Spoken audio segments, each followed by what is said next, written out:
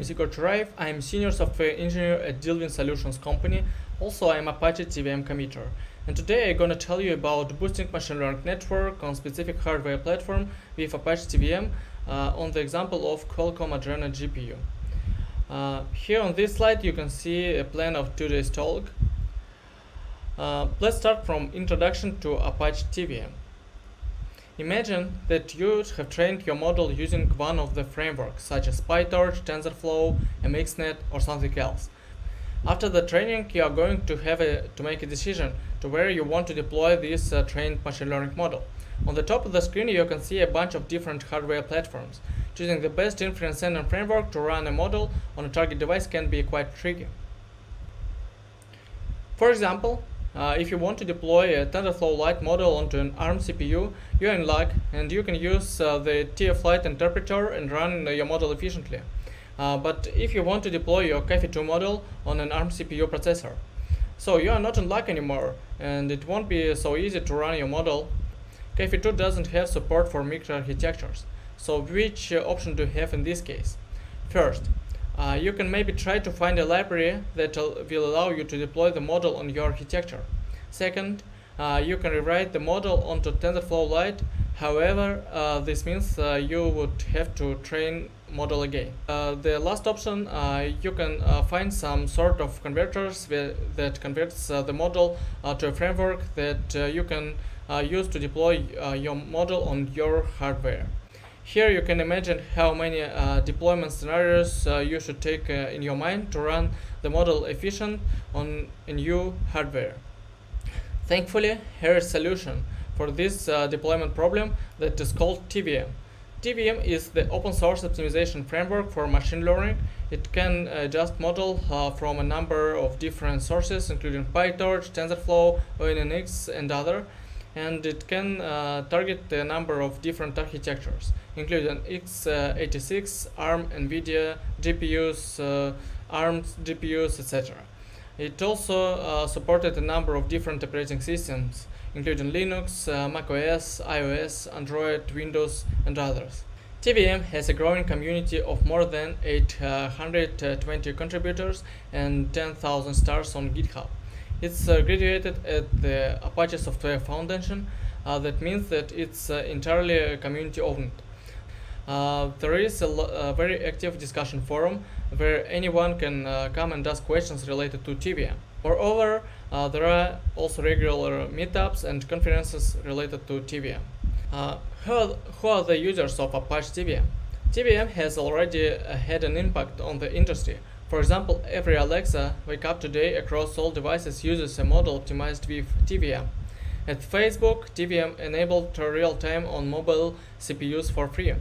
More than an 85 times speedup for their speech recognition model was achieved by TVM. At Qualcomm, TVM is used as a key to machine learning access on Hexagon. Also, there are many other software and hardware companies such as Huawei, Intel, Samsung, AMD, ARM and others, and they used TVM in their products. One of the problems that TVM is looking to solve is the portability problem, when there are limited hardware options for you to deploy your model to. You need to be able to rely on a framework that will be able to take your model and target that model to particular hardware. Next, TVM is also looking to address the problem of efficiency. When you need to get as much efficiency out of your target platform as you can. TVM has optimization options that let you optimize the model to target particular hardware. Also, when you need to build a new software stack for your hardware system, TVM gives you the tool to accomplish that. Optimizations which are used in inference engines can be divided into two types. There are device-agnostic and device-specific optimizations. Device-agnostic optimizations usually happen offline or at model compilation time.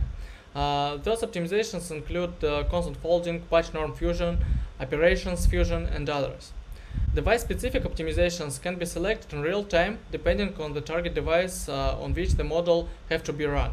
Those optimizations include blocking and splitting the workspace to better utilization of vector instructions. There are several ways to determine which of the device-specific optimizations should be applied to the model to run it efficiently on the target device. For example, engineers can write a heuristic that, based on the data layout or some other criteria, selects the most optimal implementation for efficient execution of the primitive. Another approach is based on using a tensor compiler and large search space for the optimal solution. Thus, the compiler finds the most optimal configuration using vectorization or efficient data decomposition in memory for executing primitives on the target device. Let's take a look at TVM architecture.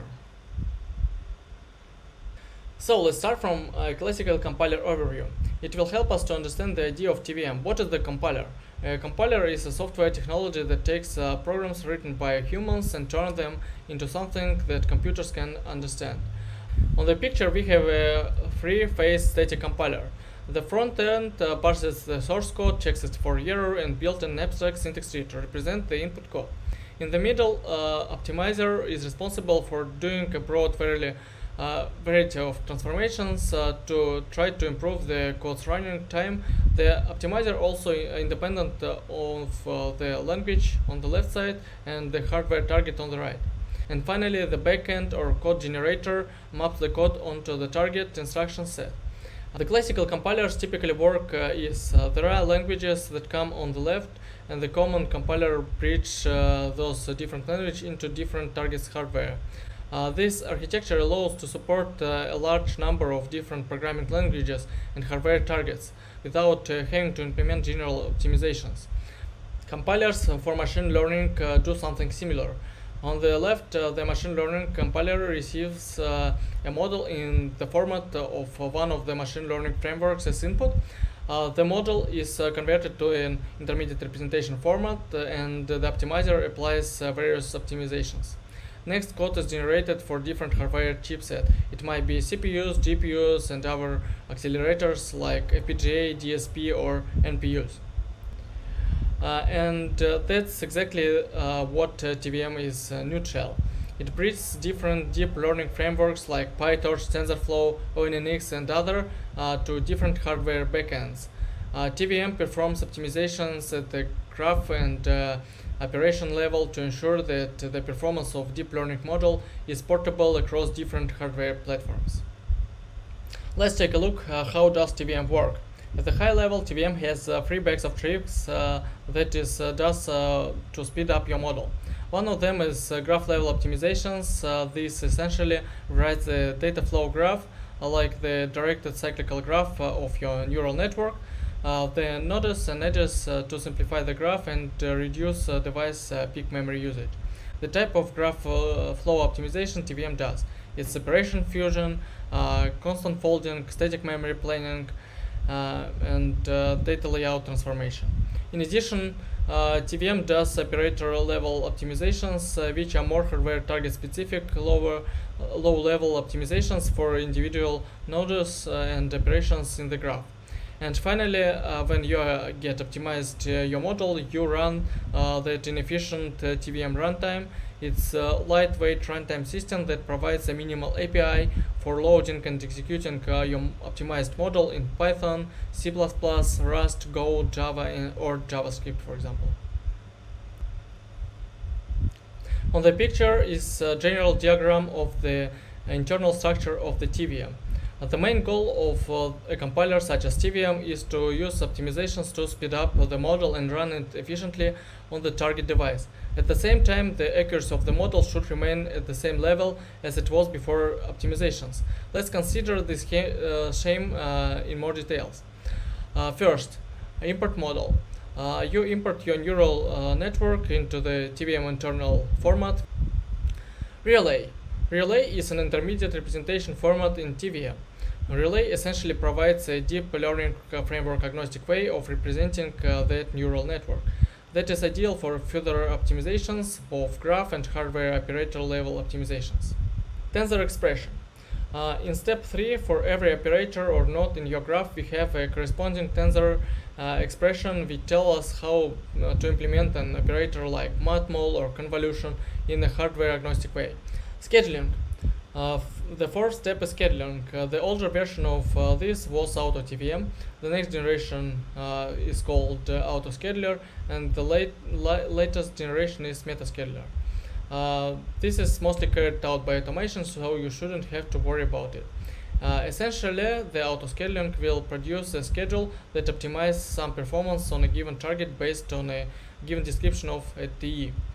So TVM defines a search space of possible schedulers to explore, and then it searches for the ideal schedule.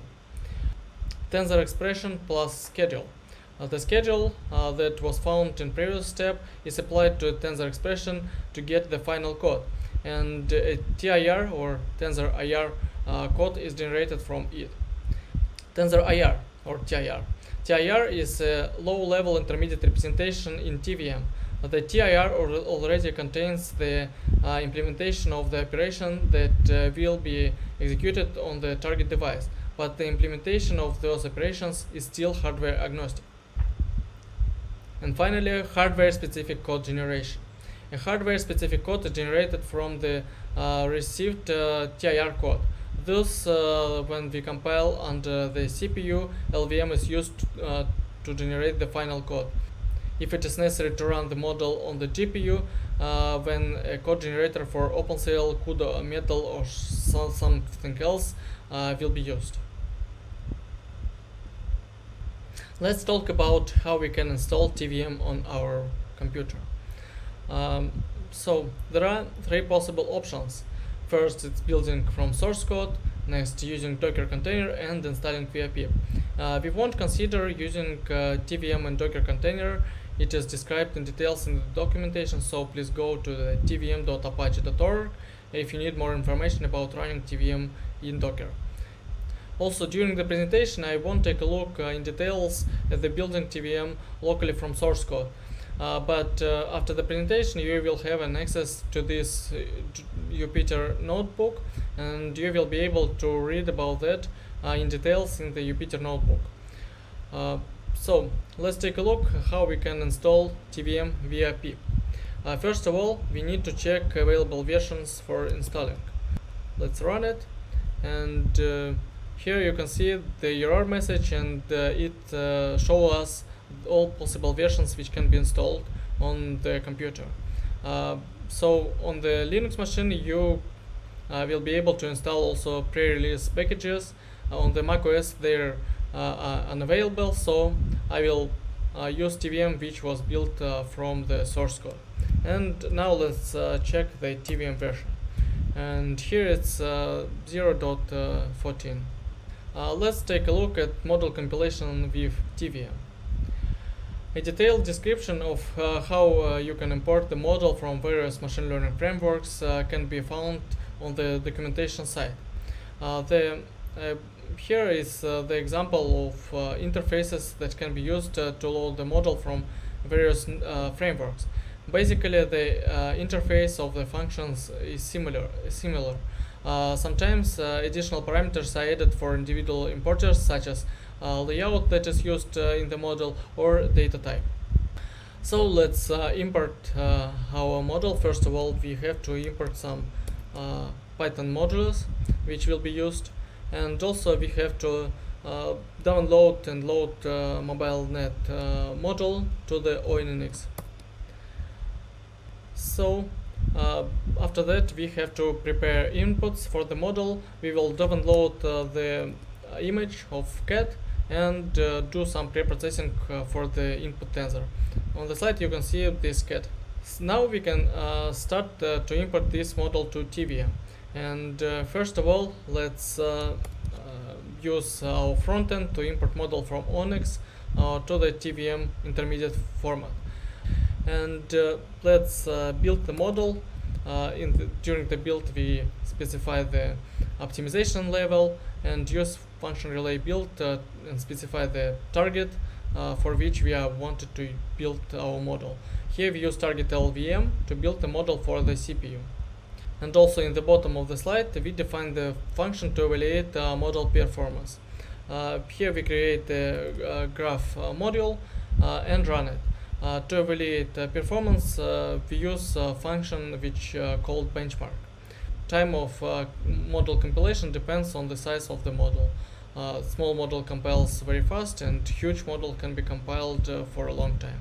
We also need to add a function to check the accuracy of the model.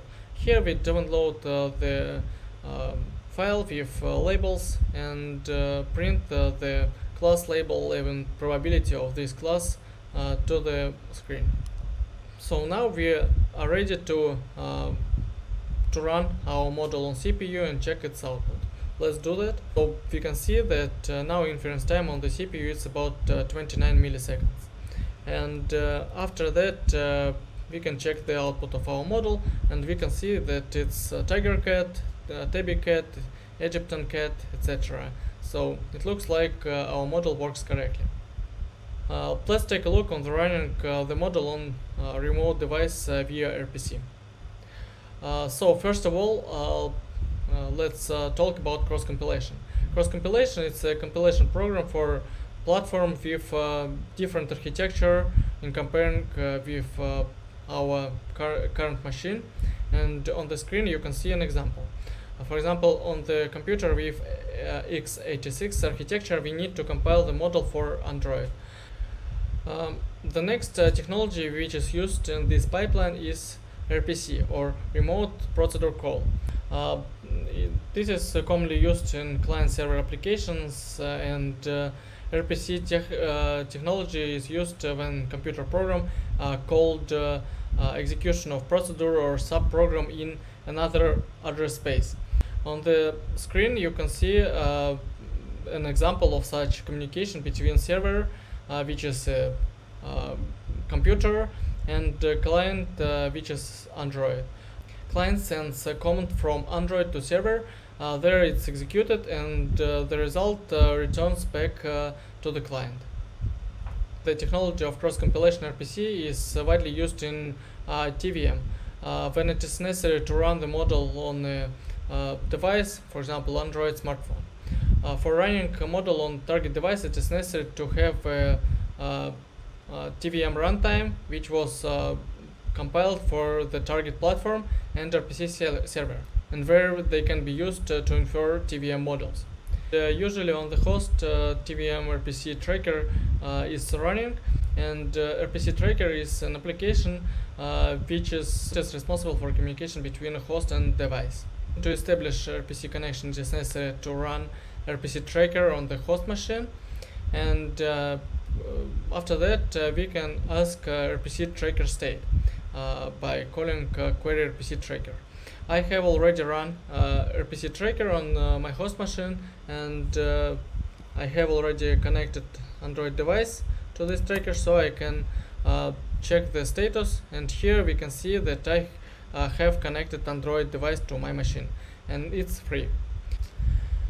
So now we can try to run the model on the remote device on the Android through RPC. First of all, we need to import modules and define the function which will return our target device.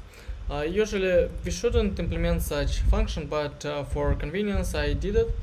First of all, let's try to run just on the OpenCL. Next, we need to build our model for this target. So it's the same command as it was for CPU. Model was built, and now we can connect to the tracker.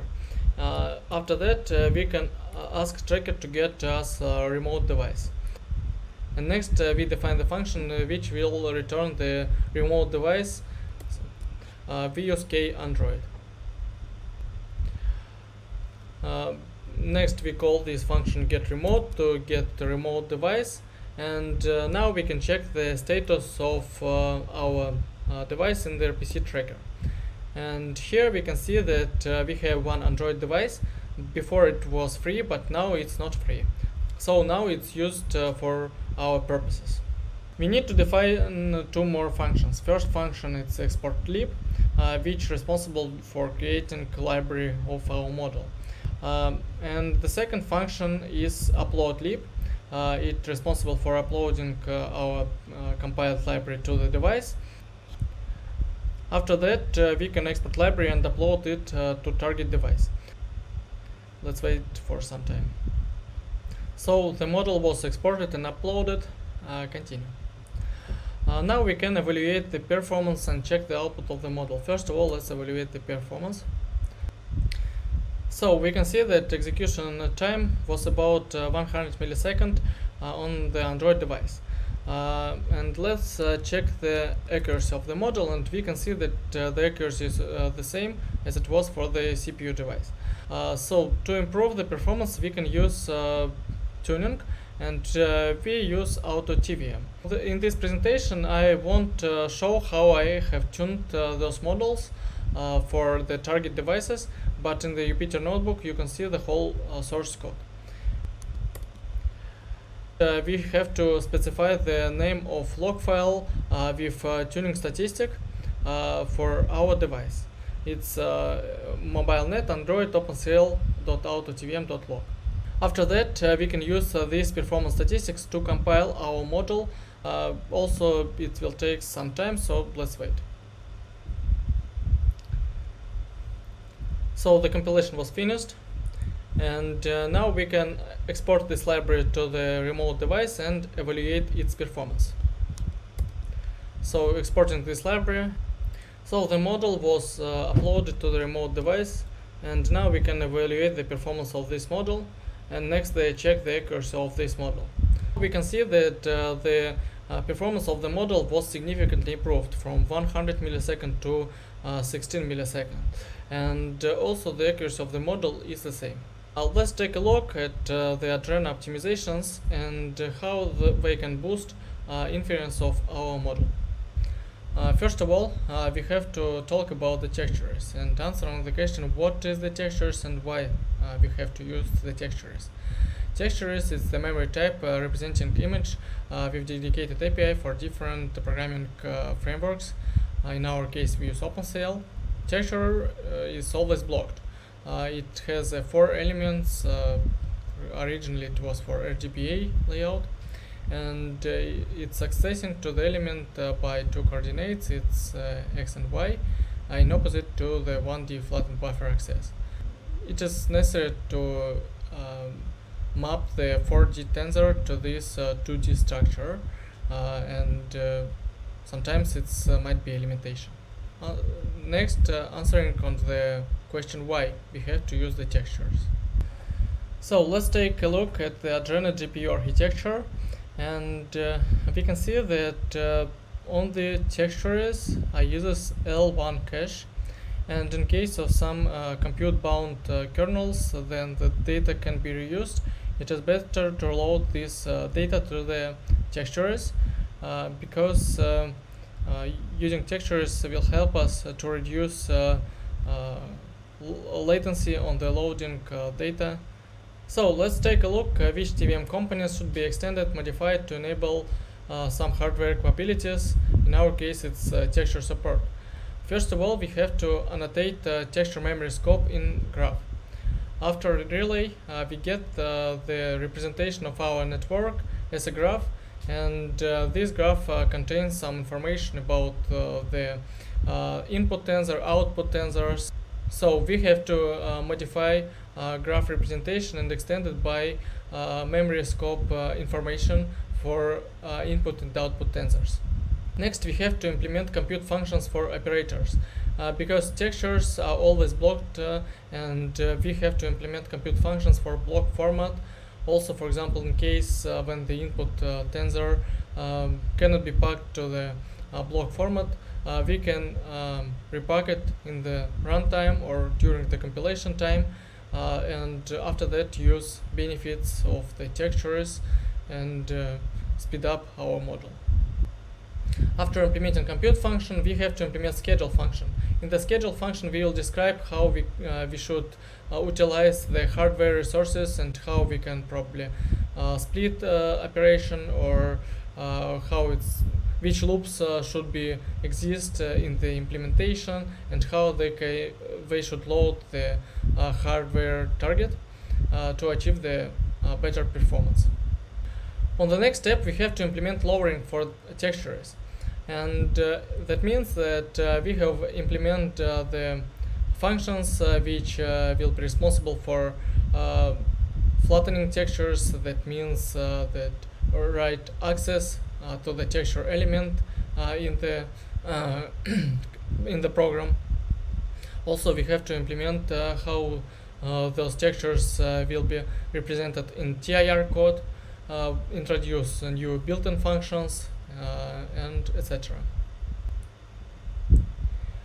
Finally, we have to extend OpenCL code gen to support new operations. For example, our textures, it's the class image2D in terms of OpenCL. And also for this data type, we have to introduce new functions for reading image, writing image, etc. On this slide, you can see a number of texture optimizations which were implemented during our work on the enabling textures in TVM. It's not the full list, but small part of work which was done. First of all, we enabled paths to pack tensors to texture format. Also forbidding padding fusing into convolutional kernels to avoid conditions inside compute-bound kernels. We did some optimizations and implemented Vinograd algorithm for convolution, and it works well for buffers too, but texture support give us additional speed up here. Also, new filtering algorithm was introduced to Auto TVM. It helped us to significantly improve tuning time because of reducing search space. Textures were enabled for virtual machine, and that allows the user to execute the model with dynamic shapes in TVM and use all benefits of textures. The performance of virtual machine and graph executor was compared, and the performance is the same. If you want to learn more about texture enabling and some technical aspects of this work in TVM, you can take a look video from TVMCon. My colleague Andrei Malyshev presented our work there, and his presentation contains more technical details. And here is some performance results which we achieved after enabling textures in TVM. So on this slide you can see 6 models, and for those models we inferred in 3 different frameworks and with 3 different precisions. And the lower time is the better characteristic for those graphics. And as you can see, the TVM after enabling textures shows very good performance, and almost for all cases it shows better performance results in comparison with Xiaomi Mace and TF Lite. Let's try to run our model on the Adreno GPU. First of all, we have to configure target for Adreno GPU. We will use our function getTarget with parameter Adreno. And let's build our model to the library. So the model was built, and we can continue. So let's export library and upload it to the remote device. Wait for some time. The model was uploaded to the remote device, so now we can evaluate the performance and the accuracy of the model. We can see that the full schedule for Adreno GPU has better performance in comparison with tuned schedule for OpenCL. For OpenCL we had 16 milliseconds, now we have about 11 milliseconds. And the accuracy of the model is the same as for previous run. And let's try to run our model on the Adreno GPU with tuning statistic. So we have to specify the name of the log file with tuning statistic. It's OpenCL Adreno, and also we have to compile our model with this statistic. The model was compiled, and now we can export and upload it to the remote device. And after that, we can evaluate the performance of our model and check its accuracy. You can see that the performance of the model it starts to be much more better, about 2 times, a bit less than 2 times, and the accuracy of the model is still correct. On this slide you can see some useful links. So on this slide you can see the link where you can find the Jupyter notebook with this presentation, and also this presentation contains many more details which were not covered in this talk. This QR code contains the link to the presentation. So thank you for your attention. I hope it was useful material to you, and I'll be glad to answer on your questions.